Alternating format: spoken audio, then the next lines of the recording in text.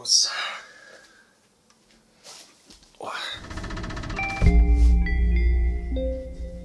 was I sitting before? This? Hello. Hi. Hey. God, you know, I miss making videos. Now I'm working on raising kids, developing a game, designing a game, working on a completely other game, and then also Animal Crossing. Why not juggle more? This is all of my videos in a really, really short, condensed space. Deciding what was good and what was bad. The 16 to 20 videos that I've done thus far, I have put out into the world and then never looked at again. The point of this is, for me, this is totally an act of ego, trying to figure out what the hell I should do, and if I still like doing this. Does that help? Potato 1. So I spent some time learning how to play Dwarf Fortress. I started by creating a world waiting. What is any of this? Try the help menu now. What is any of this? Use the starter pack. I created a list, total population to around 11 or more bedrooms. Didn't know I needed a metalsmith. Had no idea what I was doing. The fantasy world simulator had to be incredibly complex. When you play Dwarf Fortress, you're contributing to lore. Advice? Use Dwarf Therapist. Use a tutorial. Don't get discouraged and try until it clicks. Dwarf Fortress gets so fun. Oh, got my Dwarf Fortress video. My most popular video. Watching it back was hard, but surprisingly good audio quality, considering I didn't know what the hell I was doing. I tried to make it sound candid, but it didn't come off that way at all. One thing that I did enjoy was the little cutaways, you know, like I'm looking at stuff on YouTube. I still dig that. The delivery was really stiff. My kid is in the background making noises. I think that's funny. And it's cute. The format was actually really cool. It's a story about my time playing the game, and then analyze it, critique it, whatever you want to call that. And then at the end, I give suggestions and advice on how you can get into it too. And something I want to play with in future videos. I gotta fix this G light. Potato 2. What was Potato 2? Marcy Long is hated. I don't get it. When you first have the chance to speak with her, somebody do something! When you engage, Gave you the idea we're friends. She watched her son die. It seems reasonable that she'd be a little upset. Is direct. Stop complaining when there's nothing left to complain about. Appreciative. This place isn't awful. She has been the first one up and the last one to bed, protecting her loved ones. What are we going to do without the site? What are we even doing here? Marcy is rude, brash, abrasive. She's also caring, loving, and helpful. Why hate her? There are plenty of other characters worthy of such a negative response. Honest Dan, honest Dan, honest Dan. Oh, this was the Marcy Long video. Cadence is way better. This approach is also interesting in picking it apart by playing it, not by researching it. You know, I have this affinity in my writing to use big words, and that makes the videos less accessible, and that's not cool. The cuts are a little weird. Some of the wording is repetitive. I like my bit where I'm scolding people who say she's not allowed to be in pain. You call gamers on their shit here. Kudos. I'm gonna keep doing that. Potato 3. Be getting back to basics. What the heck are tiles? Just a bit of space. Also contains data of how it looks, how it behaves, and which animate Stardew Valley. Tiles on your farm, 5 states. Occupied, cleared, tilled, seed, mature plant. Rock, clear it, till it, plant a seed, water it.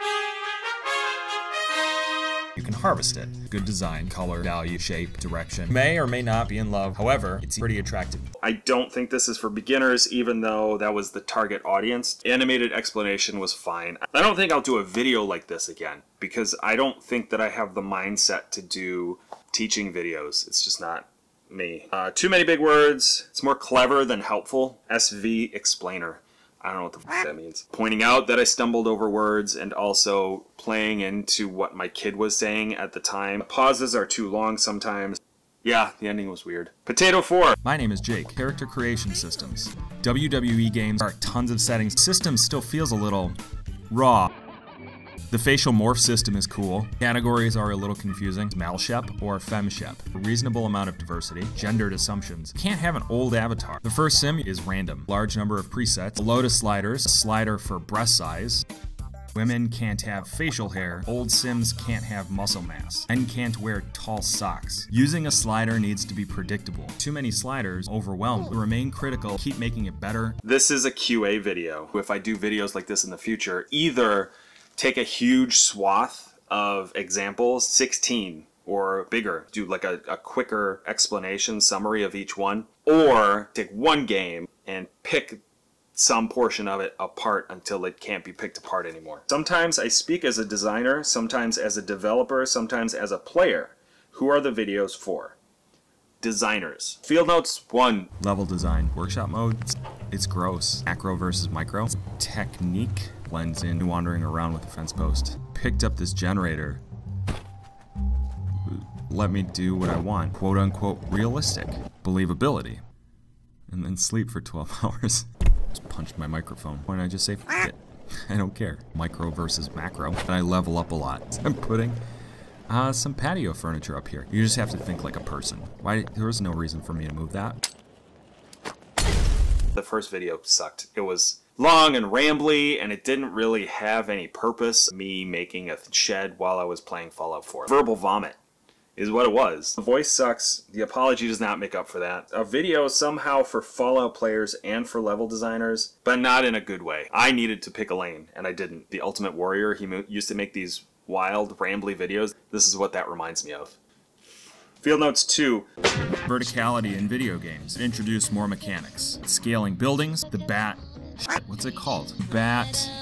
Grappling hook is the glide. He jumps pretty far on the rooftops. It's very freeing. The interiors feel even more claustrophobic, going back and forth between interior and outerior. A certain Batman feel. Rocksteady wants you to stay off the ground as much as humanly possible. Mechanics mimic how Batman functions. Detective mode, maybe not so much. I like the irreverent intros. Hi, this is Jake. I only have 4 toes on one foot and 6 on the other. I like the text monster that pops up. Oh, that's like scolding me for being dumb. I like the looser comedic delivery. Probably the best of the series at this point. It's also too loud, I guess. I don't remember why I thought that. Field notes 3. Darkness is terrifying. What is Teleglitch? Top-down roguelike shooter. Elements of horror. Play with darkness. The low-light areas are very ominous. Black areas are literal blind spots. There's also the blackness. Will explode your brain. Logs left on computers are disturbing. A cat spider? You don't know what's coming next. The minimap. The only place that's lit up is the area that you're physically in. This is a spoopy game after all. Claustrophobic. Can kill you. Teleglitch actively take information away from you. State of anxiety. Text monster. Put the title up here somewhere. All I can come up with is Giga Earth. It's definitely not that. Teleglitch. Teleglitch. Teleglitch. It sounds rehearsed and a bit tense, but it kind of works for this context. That wasn't my intention. Cadence is weird, because I do weird cadences. My definition of the word mechanic gets really loose in this video, overusing the word darkness. And the guy in the end screen looks like he's about to murder you. Yeah, but I kind of have that face sometimes. Field notes 4. Hey, Jake, VA 11 Hall A. Playing as Jill. Paycheck to paycheck. Interact or drinks. They're gone. Using your phone, you can read You Go to Work. Coworker Gil, your boss Dana, and the clientele. I think you have 2 real possibilities for choice. How much media to consume and what music gets played through the night. Everyone answers to someone. But living here in the world of Valhalla is not good or bad. It just is. Also, the corgis with the tuxedos. The corgis with the tuxedos. The corgis with the tuxedos. Yeah, this was way too glowy. I think the problem was that I had never really played through a visual novel. The mechanics, like the discussion of the mechanics was fine, but I didn't play it all the way through, which meant that I missed a lot. And I think I was glowing about the idea of a visual novel and not necessarily about Valhalla in particular. At the beginning, I even said, oh, I like this story. I should do a video about the story, and then I talked about the mechanics, which there's like 4 mechanics.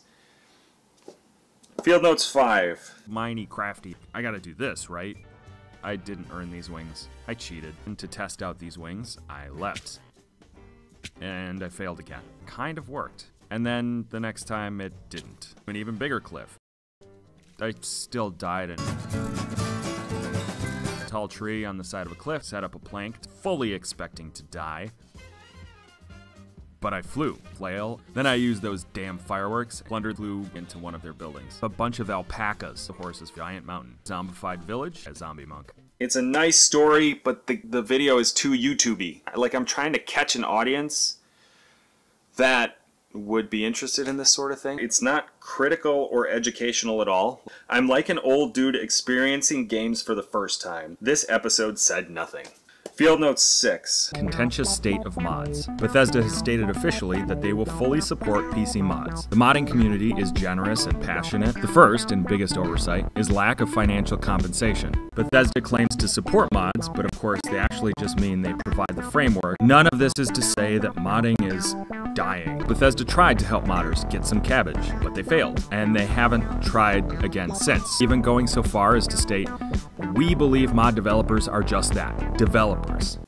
This one was pretty well researched. Great job on my part. Also quite critical. Great job on my part. I make some statements without actually providing my own opinions.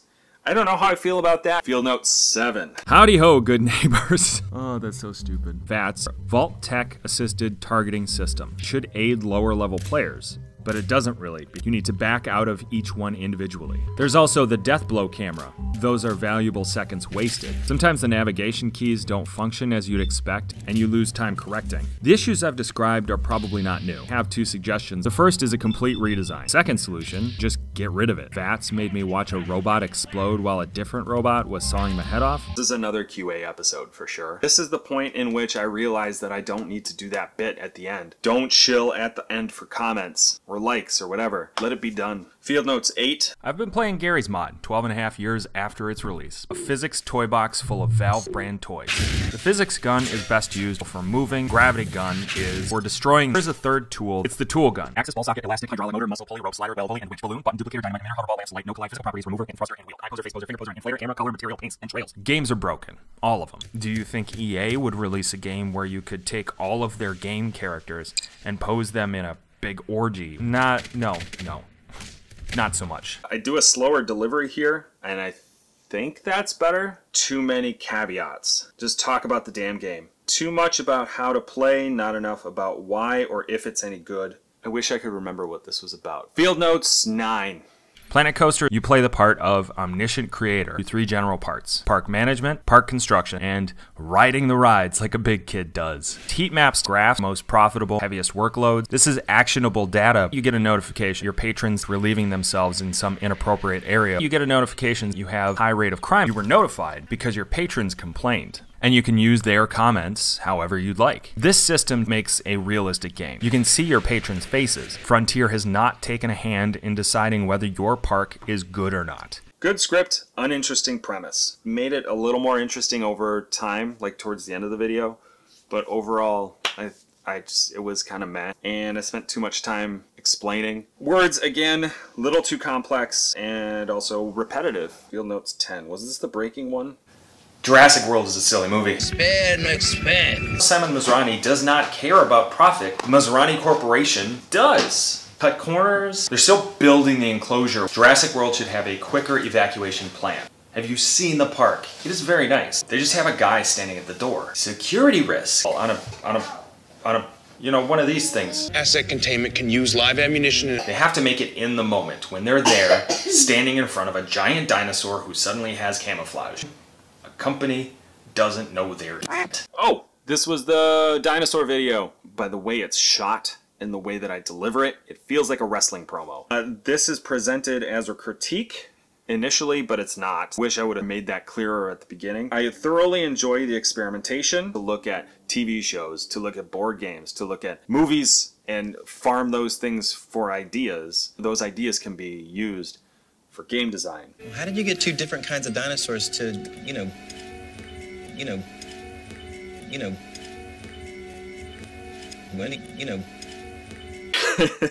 Field Notes 11. The Flame in the Flood is a survival rafting game. The game is charming as f***. The art direction is awesome. Demented version of Huck Finn, Louisiana-style blues. We don't want to see the Doom guy breathing?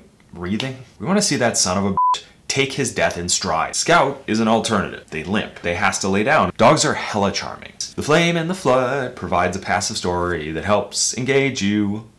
If you're just looking for another game to beat, who the hell can beat roguelikes anyway? Look at Feral Children. Flame in the Flood, how could I forget this? I do like this writing. It's the best so far. It's definitely an analysis, not a critique. It was more interesting for me to analyze it. The cadence and delivery is a little sticky. I liked the improv, and I think it's the best up to this point. Field Notes 12. Iconoclasts. The game reminds me a lot of Super Metroid. Could I break the game What is this? A thought exercise wherein I consider how I might make the game worse. EA does this sort of thing all the time. Got some ground rules. Always believe in yourself. You would destroy the narrative. Stun gun, just shooting a laser bullet. The wrench, we could break that. Elro and or Mina, there's crafting tweaks. Broken. I request at least 20% royal. That's a stupid joke. The concept was a bit esoteric. I buried the lead, which I regret doing. I don't explain why I'm actually doing it until the end of the video. I think the delivery was smooth, it was nice. This is a stupid thing to like about this video, but I think this was the point in which I started flipping off the camera. It makes me feel edgy. I can't flip people off anymore because I have kids and they might see me do it and then they're gonna do it. Field Notes 13. Great British Bake Off is a show. It's compassionate. On your mark. On your mark. On your mark. Get set. Get set. Bake. Bake. Bake. Bake. When a baker is getting nervous or overwhelmed, hosts will come and support them, willing to relax the rules because having fun is more important than stickling. The judges, they judge, sure, but they also teach. GBBO is edited such that we see all of their joy, their sadness. We can empathize. Gabibo or Great British Bake Off. I like the idea of farming for ideas and concepts outside of video game world. I like applying that knowledge to other places. The color correction is shit. The delivery is nice. The format explained should be shorter. The thing perhaps that I like the most about this one is the ending. It says something specific and definitive. I want to know about the person I'm watching do the thing. Whatever that thing is. In one of the final episodes of Parts Unknown, Anthony Bourdain tools around Hong Kong with the cinematographer of his favorite films, Chris Doyle. When asked about what he looks at when filming, Doyle explains he looks at the people. And then bang, bang. We're doing something which all of those energies focus in a way that somehow connects with other people. Hello, what do you want in life? Field Notes 14. Oh, Jake. You would be remiss to think that everything isn't worth your time. There's insight and serenity to be had, if you're into that sort of thing. Spore believed in intelligent design. Spore also believed in manifest destiny. Everything, on the other hand, is indifferent. You borrow the physical manifestation of a piece of pizza. Alan Watts. David O'Reilly has gathered various recordings, piled them into something resembling a belief in connectivity. Hey, maybe they have a point. But everything is the same game all the way up and all the way down. Everything is about everything because it's about helping you realize you are a part of everything. Maybe it's the worst. It's horribly shot. The framing, the color correction, brown shirt, yellow light, brown, everything else looks awful. And like I look tired and I got scruffy beard. My hair is down and it's as a video, it's horrible. I did not have to compare it to Spore. I think I was trying to be clever when I really didn't need to. And I could have said more with the amount of time that I had. My head's tilted to the side for most of it. Like my neck was broken. Maybe I should just do this from now on. Does it make me look cooler? The wider frame. When I'm way back, it's like you are in a class. Like it just feels like a lecture. I think I said everything I need to say. Life straw. So I'm all set in if I ever get dropped in the woods. So this is part 1. I have another set of videos after this. Thing. Bubblegum Laser. I might cannibalize the title for something completely different. How to be a transient in a geometric cosmos. My favorite GD title, if I remember correctly. Not my favorite videos. Look forward to series Compendium 2. It's coming at some point. Okay. Yeah. Sure. Bye. All right.